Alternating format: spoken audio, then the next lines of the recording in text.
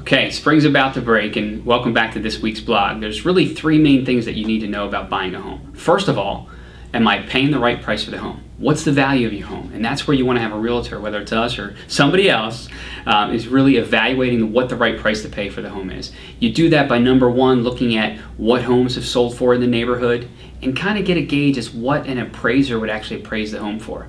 Number two, is the property in good, sound shape? Well, obviously we want to make sure that you're buying a property that's not going to fall down tomorrow, so to speak.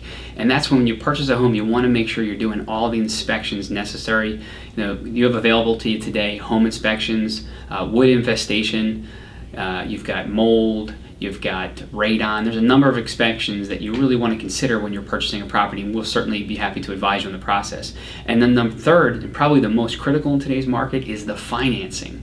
There are lots of lenders out there in the industry, but what we've found over the last couple of years in selling homes is you can get a mortgage, number one. A lot of people think you can't. You can.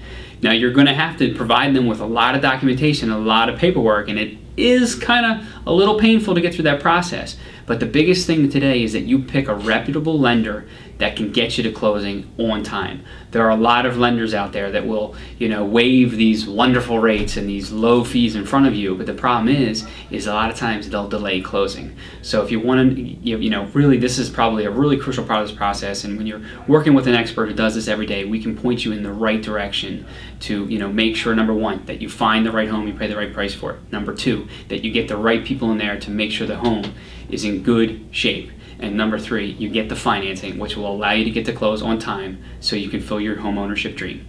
Thanks again for visiting this week's blog.